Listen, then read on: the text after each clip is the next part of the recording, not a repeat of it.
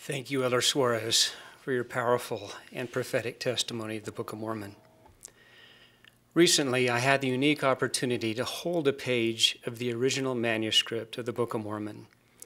On this particular page, for the first time in this dispensation, these bold words of Nephi were recorded.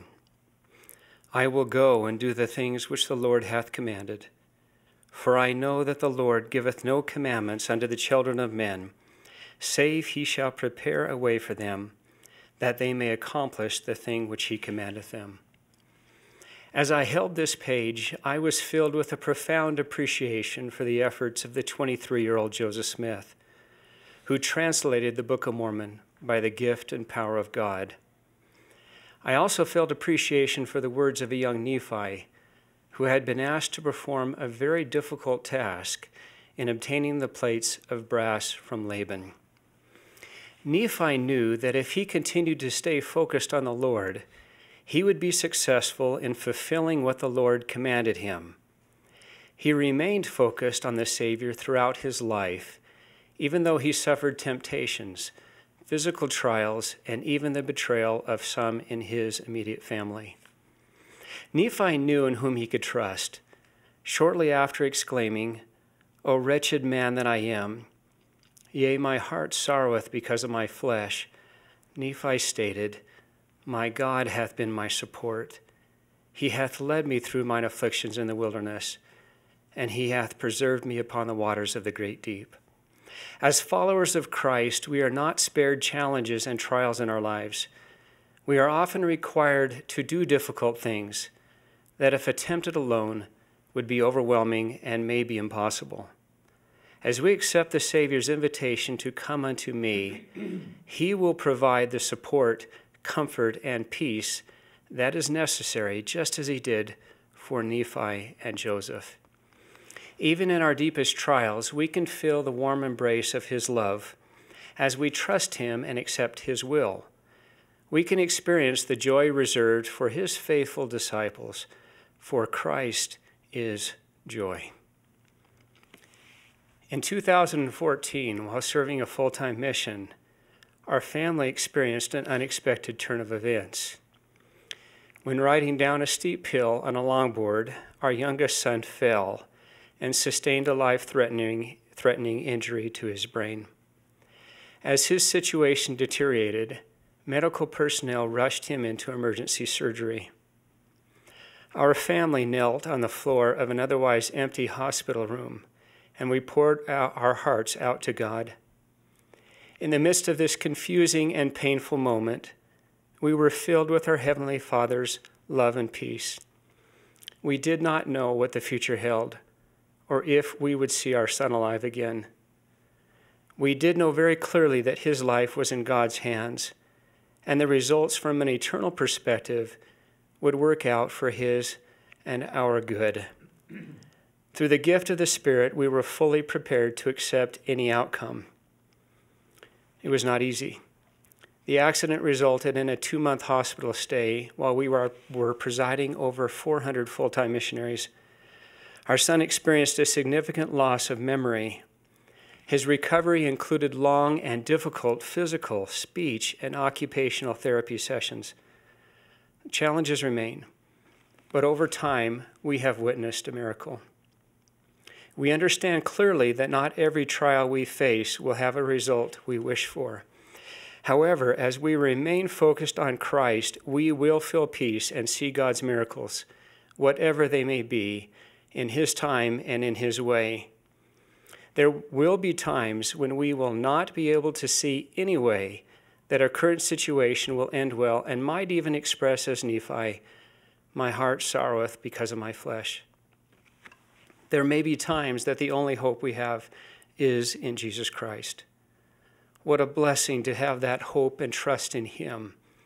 Christ is the one who will always keep his promises. His rest is assured for all who come unto him. Our leaders deeply desire all to feel the peace and comfort that comes through trusting in and focusing on the Savior Jesus Christ. Our living prophet, President Russell M. Nelson, has been communicating the Lord's vision for the world and for members of Christ's church. Quote, Our message to the world is simple and sincere.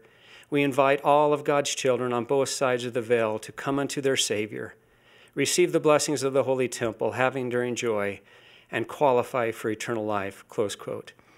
This invitation to come unto Christ has specific implications for Latter-day Saints. As members of the Savior's church, we have made covenants with him and have become his spiritually begotten sons and daughters. We have also been given the opportunity to labor with the Lord in inviting others to come unto him. As we labor with Christ, our most deeply focused efforts should be within our own homes. There will be times when family members and close friends will face challenges. The voices of the world and maybe their own desires might cause them to question truth. We should do everything we can to help them feel both the Savior's love and our love. I'm reminded of the scripture verse that has become our beloved hymn, Love One Another, which teaches us, by this shall men know ye are my disciples, if ye have love one to another. In our love for those who are questioning truth, the enemy of all joy might try to make us feel that we betray those we love if we ourselves continue to live the fullness of the gospel and teach its truths. Our ability to help others come into Christ or return to Christ will largely be determined by the example we set through our own personal commitment to stay on the covenant path. If our true desire is to rescue those we love, we ourselves must stay firmly with Christ by embracing his church and the fullness of his gospel. In returning to Nephi's story, we know that Nephi's inclination to trust in the Lord was influenced by his parents' propensity to trust in the Lord and by their covenant-keeping example. This is beautifully exemplified in Lehi's vision of the tree of life. After partaking of the sweet and joyful fruit of the tree, Lehi cast his eyes round about that perhaps he might discover his family.